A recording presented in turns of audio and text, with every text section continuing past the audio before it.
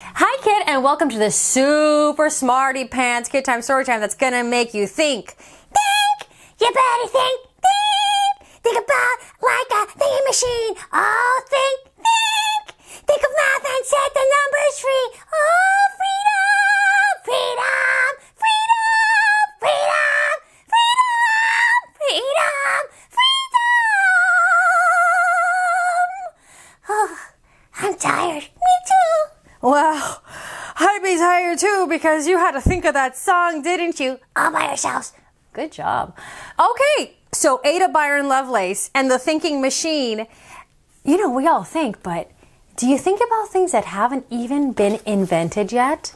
Because that's what this brilliant math thinker did. Ada was born into a world of poetry.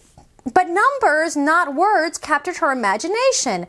You see, her mother, Lady Byron, had a passion for geometry. In fact, her name was the Princess of Parallelograms. Well, hello, Princess of Parallelograms.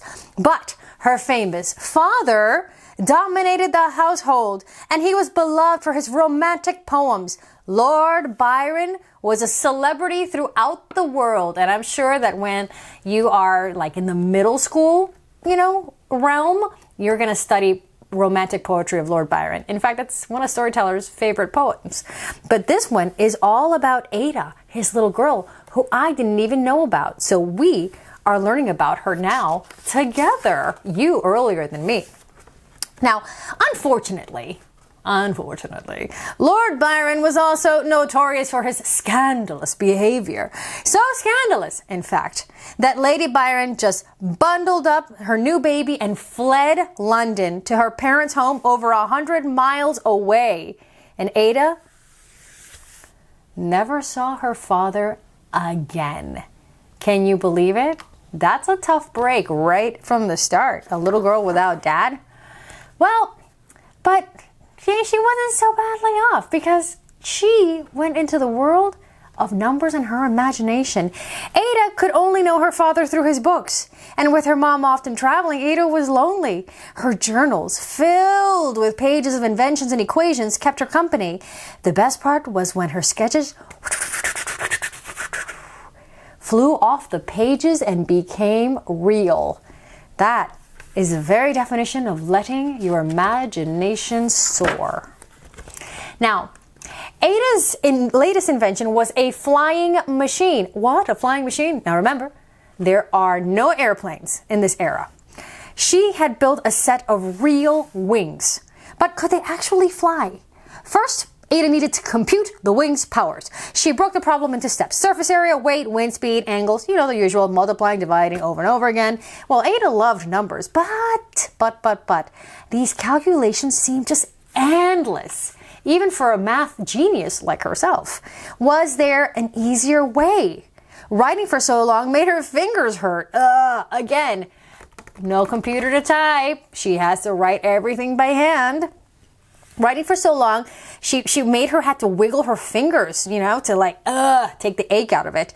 And then she'd go back to her numbers. 15 times 12 equals 180, yada, yada, yada. Calculation, calculation, calculation. Meow. The sky darkened and the thunder crashed. See, I'm moving the book around a little bit here too. See, because I noticed that there was a glare there, and I don't want you to see a glare, so I'm holding it up a little bit. So it's going to be just a little wobblier than usual. The sky darkened and thunder crashed. Rain pounded on the roof and pelted through the open window. Ada jumped up to latch the shutters. The curtains flapped in and out like sails billowing in the wind. Sails! Ding! Idea.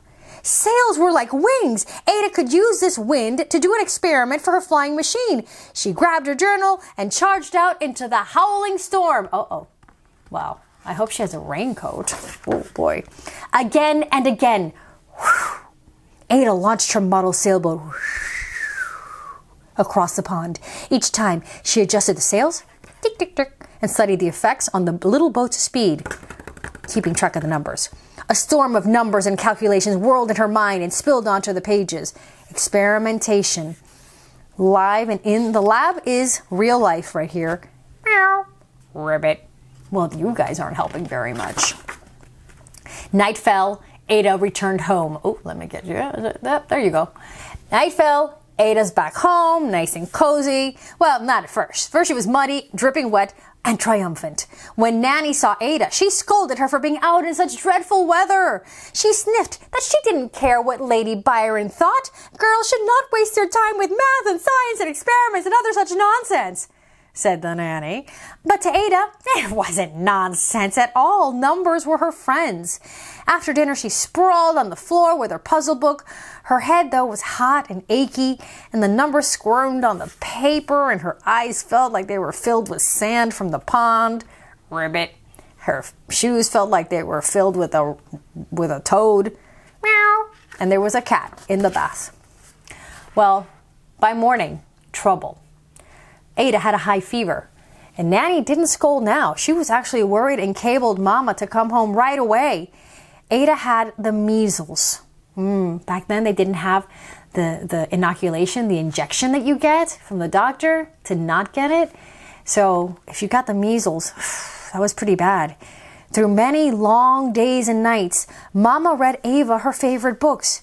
Well, the fever finally broke. Good. But the measles left her paralyzed and blind. I didn't see that coming, did you? That was a tough blow very early on. But to keep Ada's mind sharp, Mama quizzed her on math problems. How much was 82 minus 25? 18 times 47. 96 divided by 13. I don't even know these. Numbers chased each other around Ada's head. See, because she could do this without a calculator, just with the power of her own mind now, because the numbers are already inside of her. Mama posed ever harder problems, and Ada solved them all. Problems like, how long does it take to travel to London? By carriage, it was an overnight journey, but Ada's flying machine could go much faster than a carriage.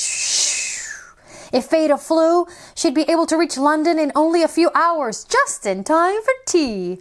Ada's numbers kept her company. In her mind, look at that. The imagination is a powerful place and takes us far, far away from where we are. 15 times 12 was still 180 and always will be, whether Ada could see or not. True? Numbers do not change regardless of whether you are blind or seeing. Over the next few weeks, her eyes did get better, but it was 3 long years before she could put away her crutches. The girl who wanted to fly could not even walk. But Ada, you know what she still had? Her numbers. Numbers that mattered to her more than ever. So her eyes got better, that's good. And she was able to put away her crutches eventually. So that means she was eventually able to walk. All right, I shift the book. Make sure you can read with me. Mama recognized her daughter's passions. Of course, because remember, she's the princess of parallelograms. So she knows that her daughter is also a parallelogram princess. She hired tutors so that Ada could learn math at an even higher level. Ada's favorite was Mary Fairfax Somerville, the well-known scientist and mathematician. Huh? Look at that, another mathy girl back in the day when girls weren't supposed to do math. Somerville was living proof that girls could do math and do it well. She had even written books on the subject, another thing girls were not supposed to do. Oh, so many limitations back then. Somerville was so impressed by Ada's sharp reasoning skills that she invited Ada and her mother to a party. But it's not just a party for dancing and dining, but for sharing ideas, an idea party. Maybe you could have one of those for your birthday. The guests were scientists like Michael Faraday, who studied electromagnetism, and Charles Wheatstone, who invented a device to display 3-dimensional images. There he is showing it off. But for Ada, the one who mattered the most was Charles Babbage. He was a famous mathematician and inventor, just like Ada wanted to be. Though she was only 17 and Babbage 41, Ada spoke about math with a precision and understanding that impressed him so much that he invited her to go visit his laboratory. Look at that. So that is a party of the mind. That would be fun to have. Instead of just eating cake and pizza, which is fine. You could still do that. But like everybody would have to bring an idea, a big idea to talk about and exchange ideas and inspire more ideas. I love it. I think I'm going to have one. Ada brought her journals to show him her own experiments and inventions. Their tea grew cold as they talked about their love of machines and mathematics. Babbage didn't see her simply as a young girl. He treated her like a fellow mathematician and inventor, the one she already was. Before, numbers had been Ada's only friend. Now Babbage was a friend as well, because that's what happens when you meet like-minded people. You will meet your like-minded people too.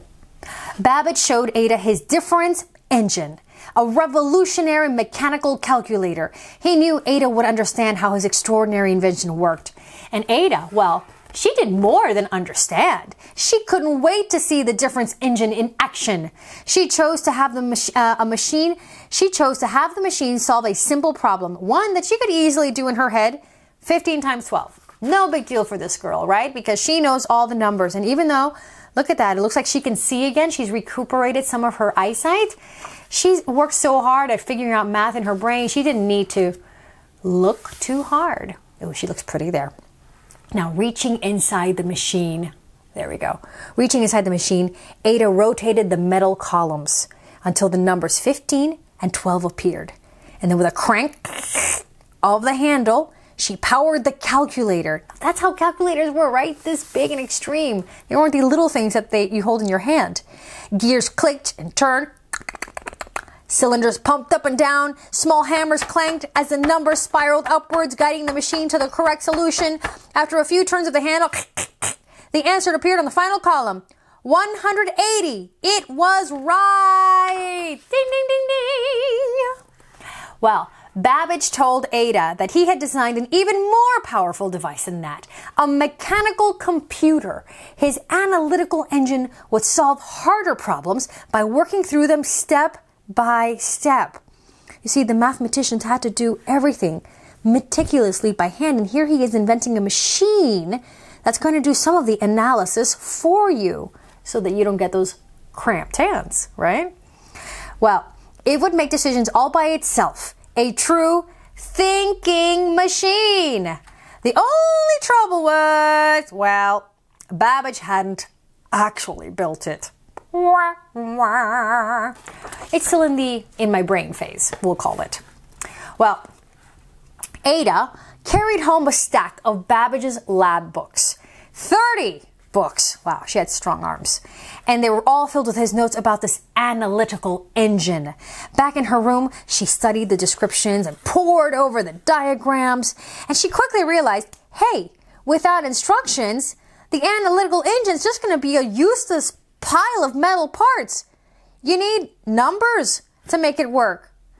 Her numbers, her friends.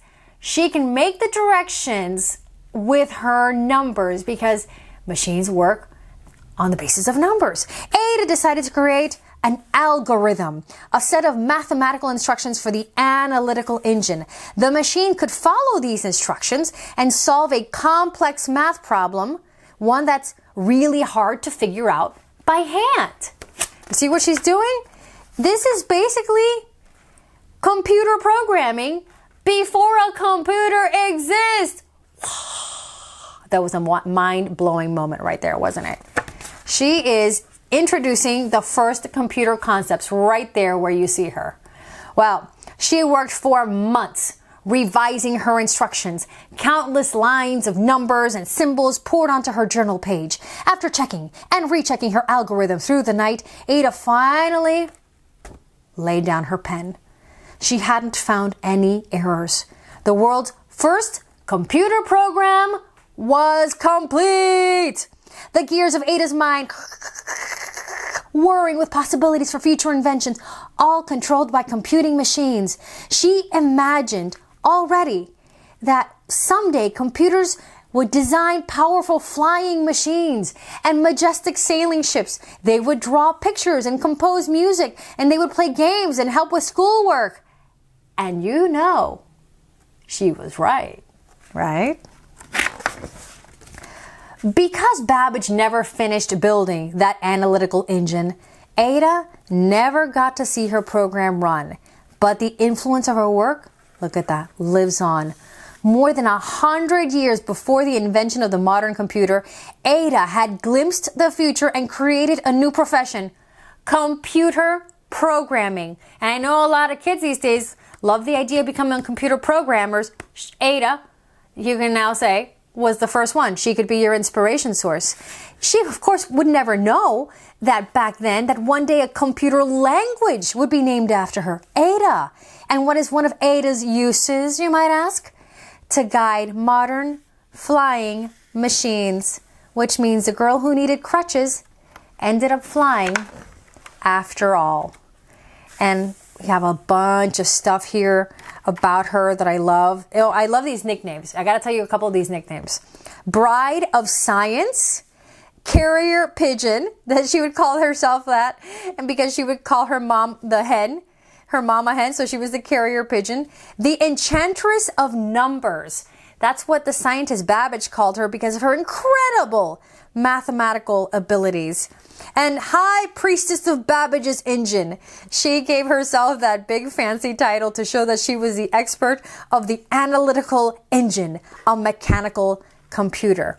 And isn't it incredible that in kind of a short life, only lived to be 36 years old, Ada Byron Lovelace thought her way into, well, immortality because everybody knows she was the first computer programmer. So what do you think? I think you better think about making the world a better place. You better think about what you can do. You better think about what makes you special, and then you could have a book written about you. Oh, that was not in the script. I was improvising because I think I'm good at that. That was pretty impressive, actually. Thanks. I think so too. I see what you did there. Okay, you two. Thanks for joining us on this very thoughtful Kid Time Story Time. See you next time, kid. And subscribe and stuff.